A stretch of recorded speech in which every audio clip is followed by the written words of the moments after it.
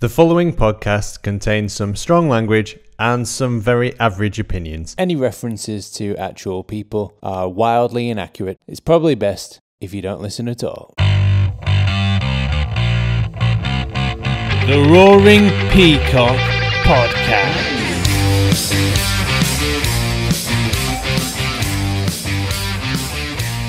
Hello and welcome back to the Roaring Peacock Youth Podcast. This is episode 6. This is the Niall Huggins special. We're also going to talk about Leeds' 4-2 victory over Middlesbrough this past week and look ahead to Leeds' inevitable victory against Reading this coming Monday? Yes, Monday.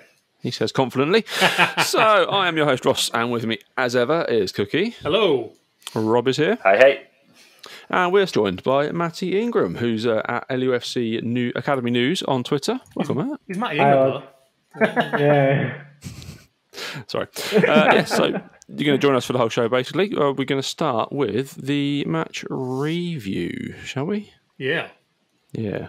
Middlesbrough are rubbish, aren't they? Well, are they rubbish or did we make them look bad? I thought that we were excellent. Honestly, the first half, we were absolutely immense, and we made a few subs at half-time, which sort of changed things around a bit, and then you could see that we struggled a bit in the second half. Obviously, I think, tell me if I'm wrong, and people, with someone like Matty who knows what he's actually talking about, we get called out if we get things wrong now. But I think Greenwood missed a pen in the second half, but, Terrible pen as well. Oh, yeah, it was. Star of the show for me, honestly. I know a lot of people say Gellert, and obviously we featured him last week.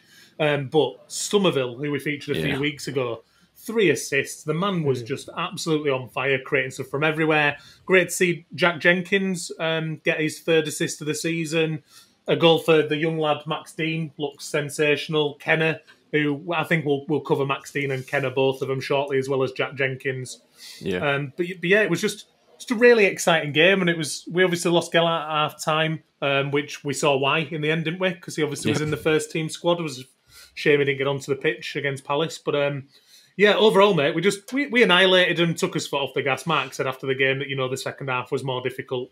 But yeah, I thought we were really, really good. Somerville reminds me so much of Max Gradle. That he's just all over that front three, just buzzing around everywhere. He's such a live wire. Rob, what do you think of the game? Yeah, I thought, like we spoke about for the past 5 weeks in a row now, it was controlled again. I think the only difference being this time is we dropped off in intensity in the second half. Previously, I've used words like, or phrases like strengthen the tackle, saw it out, grinded out that kind of 1-0 or that result.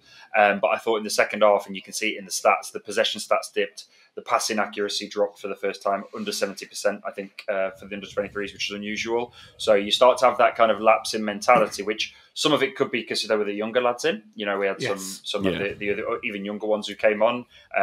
Big boots to fill from what we spoke about in terms of previous performances. But I thought overall it was good. I agree with Cookie. Somerville, first 20 minutes was untouchable. Absolutely on fire. What an absolute performance from him. It was a good performance. I think Casey impressed me as well in the second half, especially. I think Casey had a good game. And I agree. I think we'll be covering Kenny in the next few weeks. We spoke about him the week before last, as well as having a good performance. I thought he was as solid as can be, especially with potential issues with Phillips in the first 11. Is there scope again for him to step up to the bench and get a bit of exposure with the first 11? Depends what happens with that number 4 role. But yeah, overall good performance. And I think the first half is what we've come to expect. I think the second half we just maybe had a mental lapse and took our foot off the gas, but overall another solid win. I think it was important what you mentioned there, though, Rob, that I think there was 5 or 6 by the end of the game, under 18s on the pitch, which is important to note. But yeah, I thought we were excellent. What did you think, Matty? Yeah, you pretty much covered it between yourselves. Like the first half on fire, and then the second half had to grind it out. But I think they conceded quite early in the second half. I think it was only 3 or 4 minutes, and for such a young team out, you thought, are they going to crumble it? Borough had they had the first team. They had Jordan Archer, Grant Hall, and Ashley Fletcher, who were like established first team players. Then they had Hayden Coulson and they had another lad who's got the right winger Spence. They're both under 21, but have first team experience. So they had a strong side out, and against a young Leeds team, you thought, are Leeds just going to crumble here? But they responded really well to conceding. I think they got the penalty at 4-1. So, I mean, that just shows they literally conceded, heads up, like chests out, like, yeah, we're going to keep going. Got the penalty, could have made it 5-1. But, yeah, to both goals, they responded really well, and it was a mature performance second half, I think. Yeah, it was good to see them not crumble, because I think that happened earlier in the season, and we've talked a lot about how they've become much stronger in defence. I was really glad to see Ollie Casey have a good game, because I feel like he's taken quite a lot of sticks since the Crawley game, and him and Creswell have a great partnership when they play together at centre-half, and obviously he didn't have Creswell alongside him, did he? Because Creswell again was with the first team. So it was Jenkins, good. Didn't he start the game centre back with him? Yeah, it was there were some weird positions in that game, but yeah, it was good to see Casey have a good game, maybe get some of his confidence back, and see us solidify that position at the top of the league again, like miles in front now. Surely, they did really champions. well against Ashley Fletcher, who's a £7.5 million striker. We paid that for Patrick Bamford.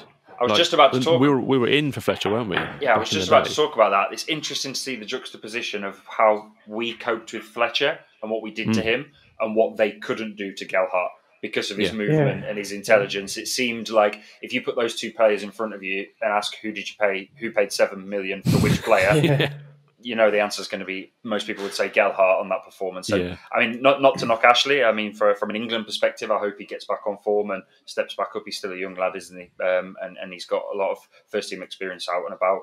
But, Gelhardt looked, for me, levels above him, and I think there's something in that. Gelhardt was unplayable. It was absolutely phenomenal, wasn't it? Him and Somerville just ran the show, and you could see that those two could definitely, I think, before this season's out, get first-team appearances and actually make an impact. I mean, particularly, I'd like to see what Somerville can do, because it feels like he offers, I mean, you could disagree, but I feel like he offers a bit more than what Poveda does. I'd certainly rather see him in the first team than Costa. He offers something different, very direct runner, very confident taking people on. His final ball does still need some work, but clearly, if he's getting this many assists, it is a very different level, but... I think Somerville looks, and he's obviously had a lot of first-team football, played in the Eredivisie. Last season, didn't he? Played a lot of games. He looks a talent. So it was a really good result, and just solidified, like I say, at the top of the league. We look confident up there, don't we? And it looks like we'll be a hard team to knock off the perch at the moment. Yeah, we've got a 10-point gap to Stoke. Reading, who we play next, have got 2 games in hand on us, and they're only 12 points behind. So they could close it a little bit, keep it interesting. Not when we beat them. Oh, well, yeah, exactly. That would put us even further ahead of them. Nine games to go. I think this is ours, isn't it, really? Well, a few weeks ago, we were talking on this very same pod, but obviously the episodes before, about first v second being us v Wolves, and that game got postponed, and now Wolves are 6th. Wolves are 6th. So the drop that they've had in just 3 or 4 weeks since we were talking about first v second being Leeds v Wolves, and actually I even made some notes for preparation for us v Reading being first v second until Stoke got the victory last week, and now Stoke have jumped into second. So I think we've remained constant in terms of performance and levels at first, and between second and probably I'd say Burnley down to 8th, there's been quite a bit of movement up and down the table below us with people dropping points. So we've stayed consistently winning. Just on that note, the reverse fixture against Reading, they won 3-2. They were bottom of the league when they beat us. They were bottom of the league. Wow, so that's quite a comeback for Reading. They've gone on a good run as well. I think they're 3 wins on the bounce right now. Yeah. So yeah, it is an unpredictable league, but we've just been the most consistent, and let's be honest, like far and away the best team. Wolves were actually really good when we drew 2-2 at Thorpe Arch. Wolves are actually a really good side. And other than that, I honestly don't. Even the games we've lost, I mean, Reading, we had a young side out. Newcastle absolutely threw it away ourselves. And I can't even remember the other loss. You lads might have it, but we've been the better side in every single game. So yeah, it'll be interesting to see who plays on Monday, and I guess we'll talk about that in the preview. But particularly with us having a game tomorrow, interesting to see whether, because I think Pablo's still injured by the sounds of it. Obviously, Calvin's out. Be interesting to see who's on that bench. I'm assuming Gelhardt will be in there again. Who knows? Maybe Somerville will get a jump up there. We'll have to wait and see. I think Huggins and Cresswell, and it depends what he does with the first 11, because I think, for me, I'd leave Struijk at centre-back. I'd drop Dallas into CDM, and then I'd put Shackleton in with Klitsch. So then on the bench, that's why I mentioned it very briefly earlier, I hope that Kenny gets a chance to step up on the first 11 bench. I don't think he'll get any minutes, but just as a stepping up point, I think that's the progression. For me, the way that position's been held, I'd leave Struijk at centre-back. Just please don't change that centre-back pairing, please. We're just finally getting some confidence with it. Come on. That bench against Palace, compared to benches, they couldn't fill their bench. They only had 6 subs. Have they not got an academy? Like, where are all their youth players? I did wonder that. What, 6? No, I did wonder that. I mean, they have a fairly successful academy, I think. Yeah. And I was really, really confused. I don't know if it's to do with the bubbles, maybe coronavirus related. Possibly. I know Leeds have managed it so the 23s place can still step up and down. But Bielsa's quite unique in terms of how he integrates. We've talked about this before on the pod about how he integrates the first team and the under-23s very differently to a lot of other clubs. So I imagine you're probably right there, Matty, in that I bet Palace keep their first team and their under-23s completely separate and have separate bubbles, whereas ours are joined. So, interesting. Roy's contract's up soon. He doesn't care anymore. Roy's given up. Fuck this. If Zaha's not here, I'm not bothered. Yeah. We may as well go straight on to the Reading preview then, save the big Huggins preview for the end. Yeah. So Reading they're going well. They are third, like I said. So it's not going to be an easy game, but I just can't see Leeds losing to any teams. Like Matty said against the Newcastle game, we throw it away. There's no teams that are better than us in this division. No, I mean, it's interesting because last time we played them, actually, I was looking at it and I've not checked to see whether it coincided with like an EFL trophy game or anything like that. Because although we lost 3-2 and Gelhardt played, it was a really young team. They had Max McMillan playing up front. Max Dean was playing. Josh Galloway. So Max Dean and Josh Galloway were the ones who got on the score sheet. And it was very heavily under 18s was that game against Reading last time. So it'll be interesting to see. I'm assuming we'll have a much stronger outfit against Reading this time because it feels like the under-23s have got a more consistent team at the moment, but with a mixture still of those some of those under-18s who've come on a bit. I mean, Max Dean in particular, I think for me, I'm not going to compare him to Bamford because I actually think he's a better natural goal scorer than Bamford, but he's certainly getting used to that, running the lines, creating space like Bamford does. He's a very, very hard-working centre-forward. So yeah, it'd be interesting to see what team goes out against them. But I'm confident. I'm going to predict a 3-1 win. Me, I'm going for it. 2-0, comfortable 2-0. 2-0. Much like the first team against Palace, we just batter them. Should be more, but just the breaks don't come. But 2-0 victory, easy for Leeds. What do you reckon, Matty? I'm always so nervous about jinxing it. But we've done this every week and they haven't lost yet, so don't worry about it.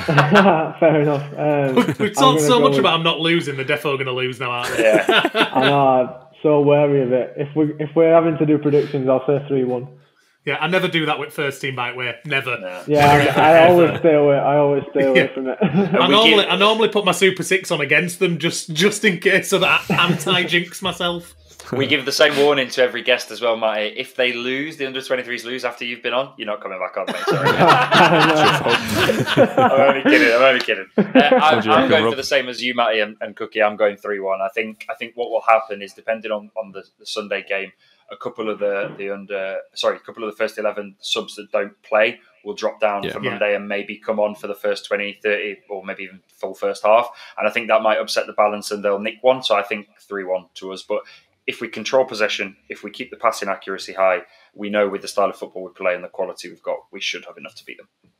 Yeah. I think we tend to have a stronger team out if the first team have played before. I think because obviously, if like the Middlesbrough game, we were playing afterwards, so he saves the players. Yep. Whereas after the Arsenal game, you will know obviously who's played, who can play what minutes. So we might see Costa, Roberts, people like that involved. So. Yeah, hopefully we're strong enough and we can beat Reading. Although it feels like Roberts has become a bit close to the first team lately, being kind of the first sub off the bench. So I don't see him being involved with under-23s at the moment. But Costa, probably. Yeah, I mean, I really don't want to see... That sound horrible. I don't really want to see Costa involved at all, but... Our £15 million winger. It's what it is. I mean, listen, we've talked about it before, confidence issue. I really hope that he gets his confidence back because he's clearly got capability, but he's a very frustrating player to watch, and you can see why Wolves were happy to let him go. And in hindsight, looks like a very good deal for them, doesn't it?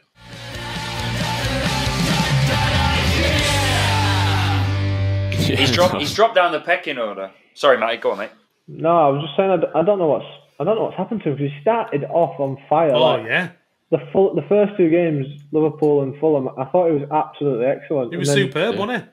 But like you say now, you said it before, Cookie, about Somerville being above, probably above him in the pecking order. Like I would have him above him pecking order. I would. Yeah, I definitely would, and Paveda's definitely. Yeah, I'd put Paveda after Raf. I'd put Paveda and then Somerville, and then unfortunately Costa. I think if we can potentially look to offload him in the summer, maybe we should.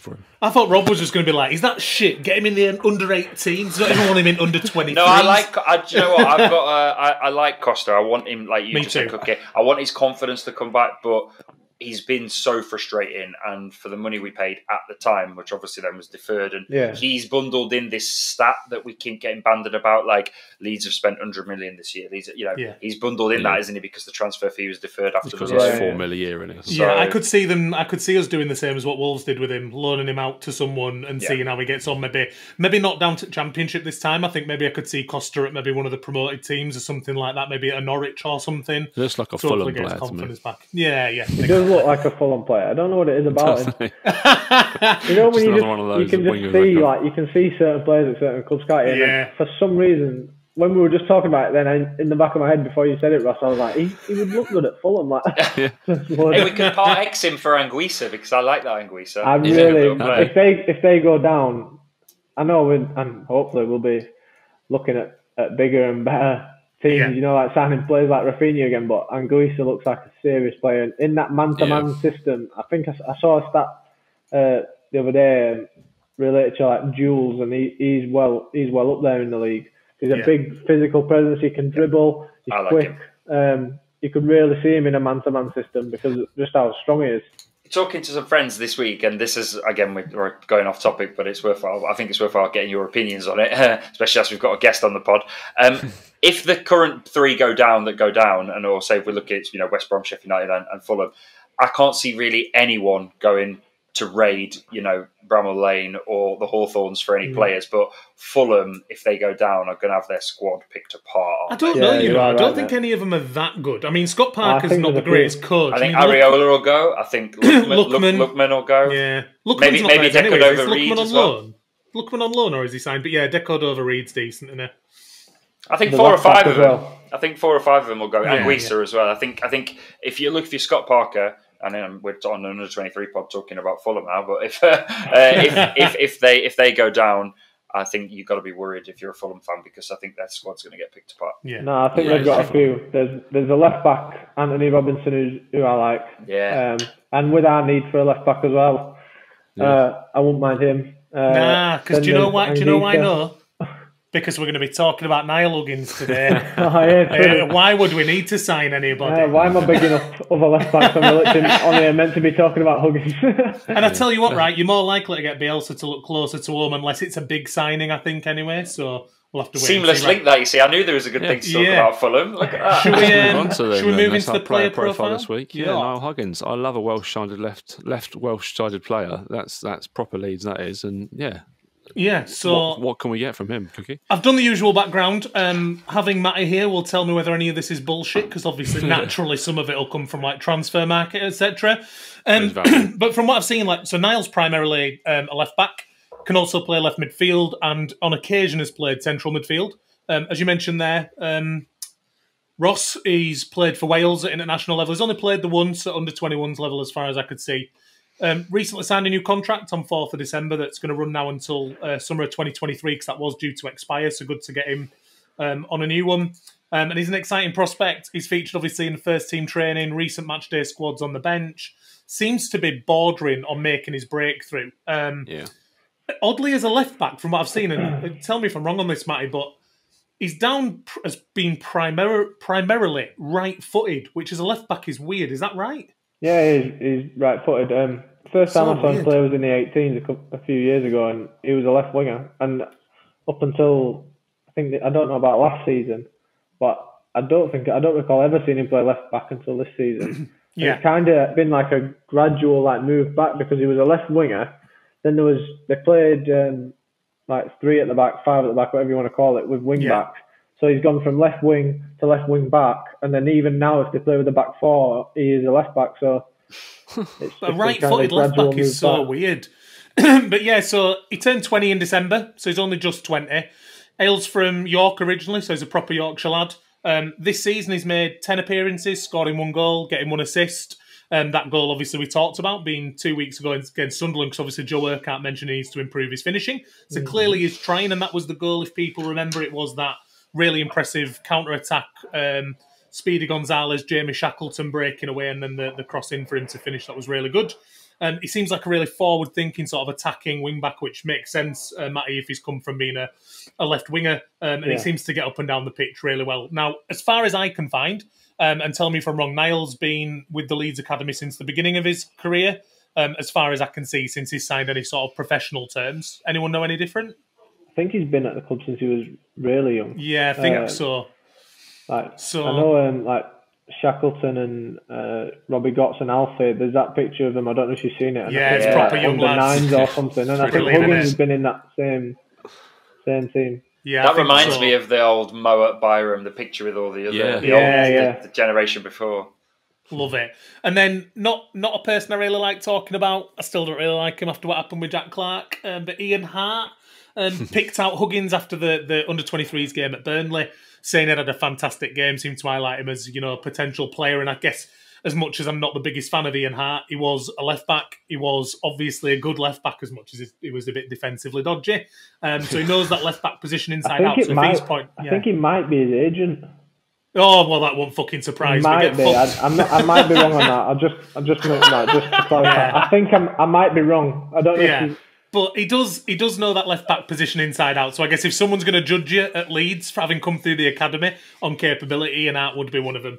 But there's actually quite a lack of information out there about Niall. So what I'd say is for anyone watching on YouTube, drop any comments if you know anything sort of about him that we've not talked about. But having watched all of the under-23 games this season and clearly been rated by Bielsa, for me, looks like the most likely to break through into that sort of left-back role, kind of ahead of Leif Davis as far as I can see, if an opportunity presents itself. And he seems to have a kind of similar versatility to Matty's mate Robbie Gotts, which is perfect for a Bielsa squad play, and what you can now expect from most of the under-23s, I think. So he looks like a proper versatile player, which is your best chance of breaking through, really, isn't it? Is that ability to play in a lot of positions. Yeah, and I'm assuming if he's right-footed, it won't be too difficult for him to move over to the right-hand side if he was needed. He has played right back a couple of times this season for 23s. Yeah. And I've just double-checked. Ian Hart is his agent. Is it? Ian Hart, we are watching you, mate. You did us dirty with Jack Clark. Don't do it again. So, anyone else got any thoughts on Niall from what they've seen this season? What do you reckon, Matty? No, he covered it well. I mean, his versatility is a big asset. It actually reminds me of more like Dallas, I think. Right-footed left back, can play number 8, can play right back. I do see a lot of Dallas in him, and Dallas started as a left winger as well. So yeah, he did, didn't he? There's a few comparisons there, but Huggins is great control. Always looks to go forward from left back. Really good at taking players on, and so yeah, you can see why he was a winger in the youth days. And I've got to admit, having watched him a handful of times in the 18s, I was surprised when he moved back to left back. But it seems to be doing well, and he's been really good. And like you say, would be realistic for him to break through this season. I don't know. I think I'd probably still have Davis ahead of him. Would you? I just think we look so much more balanced with a left-footed left back. And just don't think Davis has got the versatility, has he? No, well, he's tried him a few times at centre back, hasn't he? And he came on at centre back at Old Trafford. He's not a centre back. That game was a write-off anyway. But He's a bit little. Yeah, he's not a centre back. He's a left back. But yeah, if Huggins can break ahead of Davis, then he's got to be next in line. But that is an area that a lot of people consider as one of our weaknesses. I actually think Alioski's been playing really well, but he has recently. To be then fair. if he gets injured, who's stepping in there? Because Dallas is playing a lot in midfield, so.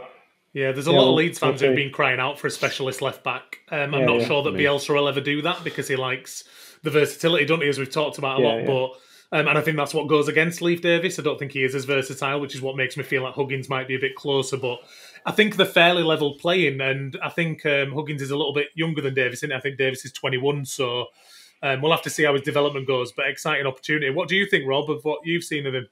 Yeah, I mean, I don't think we need to be going out and signing a left back. And I know, like you've said there, a lot of Leeds fans think we do. I think for now, if we can tie Alioski down for another year or potentially 2, he's probably going to want 2 and a bit of money, isn't he? Because if not, he'll be out or heading over to Europe. We expect probably potentially Turkey or not say Italian.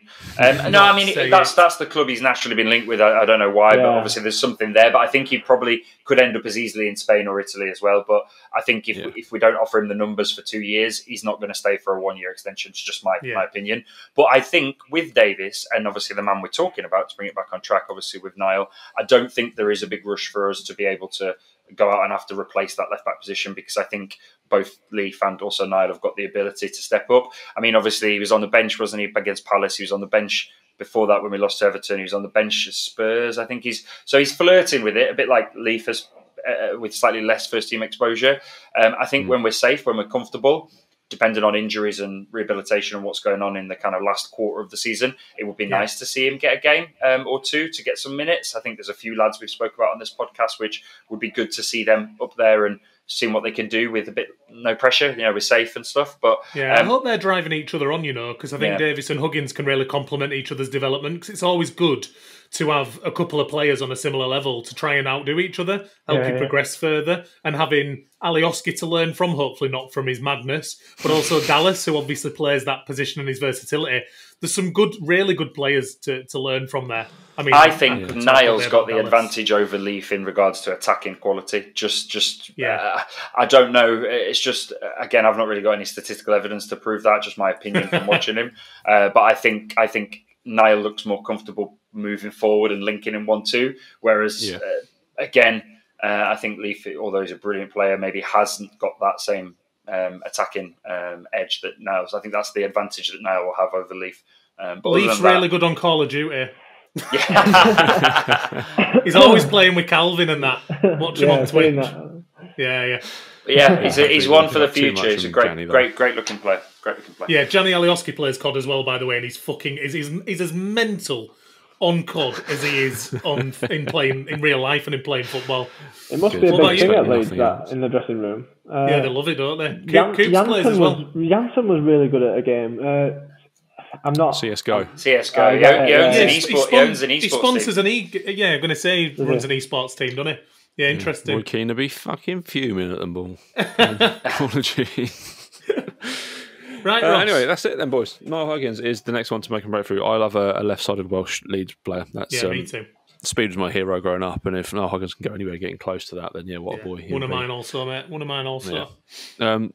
That is it for this week. Matty, thanks for joining us. Do you want to pimp your socials and your website and all that sort of stuff for us? Yeah, so the website is LUFC Academy Central, and the Twitter username for that is LUFC Academy News, and then my personal one is @Matty_Ingham17.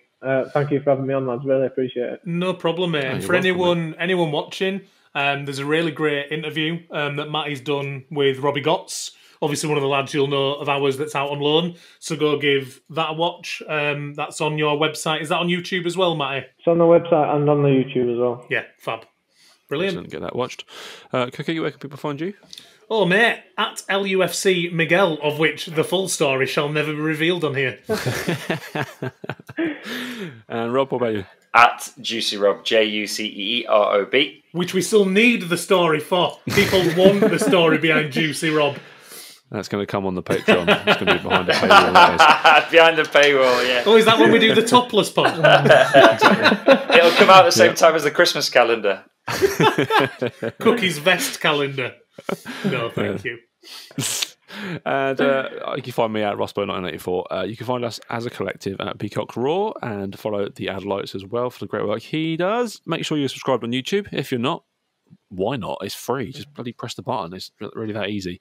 You get all of our videos live every week. They're pretty much all premiered. So if you want to join in the chats with us whilst we're watching the videos along, you can chat to us and we can kind of back up our points, maybe. Yeah, become part of the community, guys. We've got some really great people on there who talk to us every week.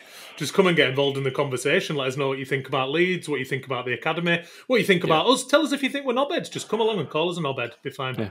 Just make sure you comment. We want comments. That's fine. We'll respond to anything. So until we are back next week with a review of a Leeds victory against Reading and previewing the next game, it's goodbye from me. It's goodbye from Matty. Goodbye. Bye from Cookie. Goodbye. Goodbye from Rob. Bye. And we'll see you next time. Leeds. Bye, Leeds. Most of our stats come from LUFC Stats or LUFC Data on Twitter. A very special thanks to Barney Stewart Cook, Ewan and Howard Metcalf, Josh Pearson, Laura, Leon and Rob, The Light Show and all our family and friends. So many games to play, don't care what's on your mind. I should have said no, but I